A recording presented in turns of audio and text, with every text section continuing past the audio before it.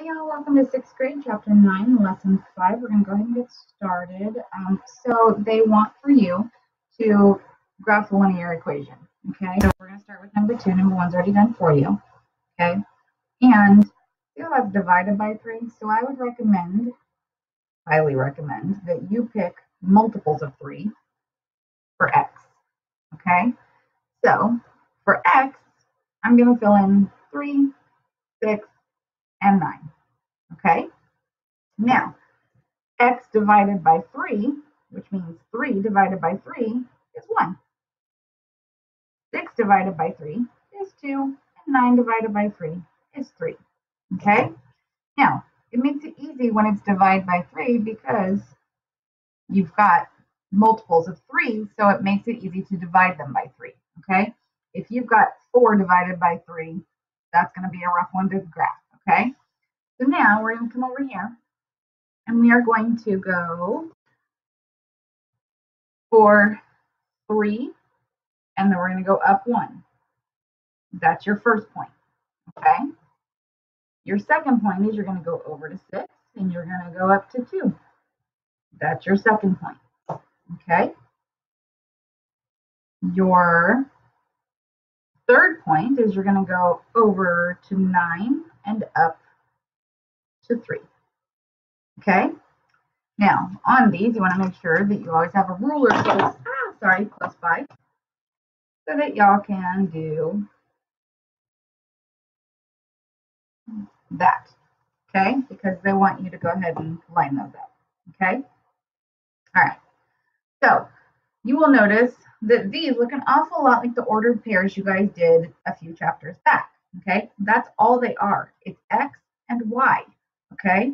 So now you are going to create just a tiny little chart over there,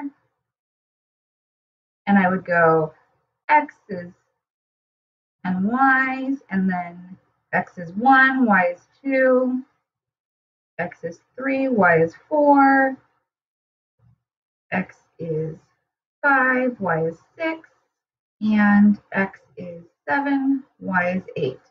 So you will notice that to get from x to y, we're just going to add 1, okay?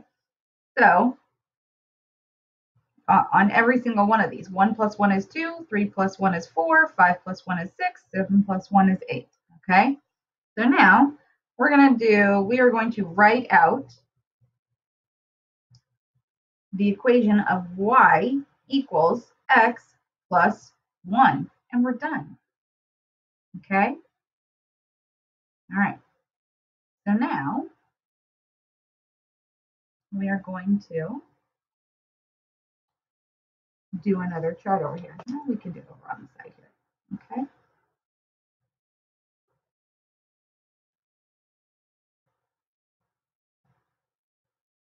That's only on us 3, so whatever, we're good. Okay, so 1, 4, 1.5, 6, 2, and 8, okay? I don't know why I did that backwards. I have no idea. In any case, that should be up there and that should be down there, but it doesn't change the relationships. So I'm going to leave it for now, okay? All right, so to get from 1 to 4, we have to multiply it by 4. If we multiply 1.5 by 4, do we get 6? We know that if we multiply 2 by 4, we get 8. So I'm going to go right here, and I'm going to go 1.5 times 6. I'm going to see how we get, okay? So 6 times 5 is 30. Carry that 3. 6 times 1 is 6, plus 3 is 9. Why did I multiply that by 6? I meant to multiply it by 4. Goodness, guys, my brain is not with us today, apparently. So now I'm going to go right here, and I'm going to go 1.5 times 4, because that's what the relationship is between the rest of these. And I'm going to see if I get 6. Okay, so 4 times 5 is 20. Carry our 2. 4 times 1 is 4, plus 2 is 6. And I have to go in 1 for the decimal right there. So I do get 6, okay?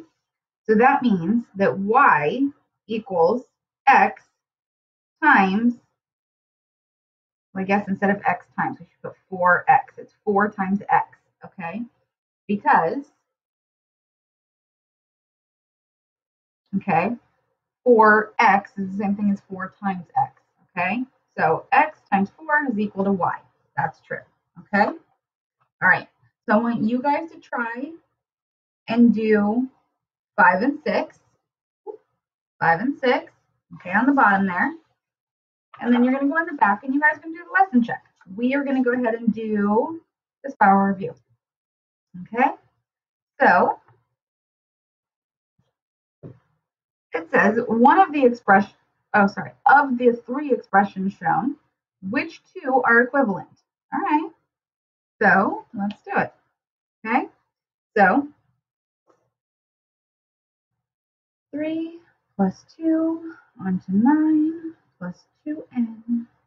Okay, let's do that one first. Okay, so 3, 9 and 2n, we cannot add those together because this one has a variable. So we can't do that. It has a letter next to it. Okay, but we can distribute those, which is what we need to be doing.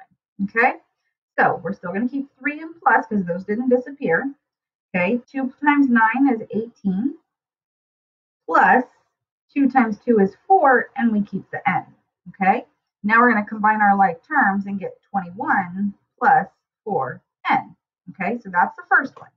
Okay, the second one says 7 onto 3 plus 4n. Okay, well, when we distribute, we're going to get 7 times 3 is 21, and 7 times 4 is 28n. So those two at the very least are not. We need to do the last one and find out where that is, okay?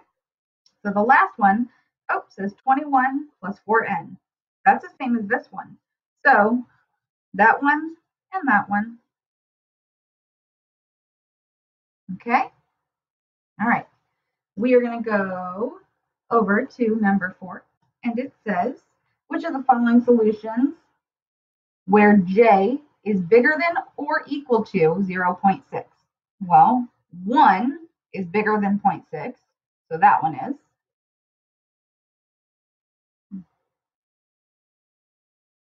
J says negative 0.6 would be bigger than or equal to. No, that's not it. 3/5 is, if we did 3 inside the box and 5 out, we would have to add that decimal and raise it. So then 5 would go into 36 times, which gives us 0.6. So that 3/5 is equal. 0.12 is not. 1 is smaller than 6, so no, it's not. And 0 is smaller than 6, so no, it's not. Okay, so just those ones. So j equals 1, and j equals 3/5. Okay? All right. Red grapes cost $2.49 per pound. Write an equation that shows the relationship between the cost and the number of pounds of grapes. So the cost equals $2.49 per pound. That's it, y'all. Put a dollar sign there. Doesn't hurt anything. Okay. It costs $8 per hour to rent a bike. Nico graphs the relationship using X for the number of hours and Y for the total cost. Which ordered pair is a point on the graph the relationship? So we could have 8, 1. Okay, so now we just need to multiply 8. Well, I could do 16 and then multiply this by the same number, 2. 8 times 2 is 16. 1 times 2 is 2. We could do 8 times 3 is 24. 1 times 3 is 3. Okay, we could do 8 times 4 is 32. 1 times 4 is 4. So any of those will work. You just got to have one of them. All right, guys, thanks for hanging out for chapter 9. Come on back for chapter 10 soon.